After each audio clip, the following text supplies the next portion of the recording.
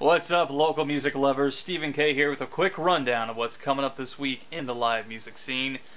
For Thursday night, Jacob, Seyer, and friends, they're going to be at Cup and Cork having a CD release party. We're going to kick off the weekend Friday night with Paragon at Rude Dog. My Renick band's going to be at the Isle of Capri Friday night as well as Trixie Delight at the Pink Galleon.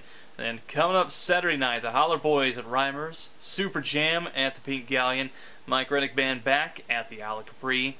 Also got Headley Grange are going to be at Schocks Pub. Tone Deaf All-Stars are going to be blowing the roof off of Mixing 10.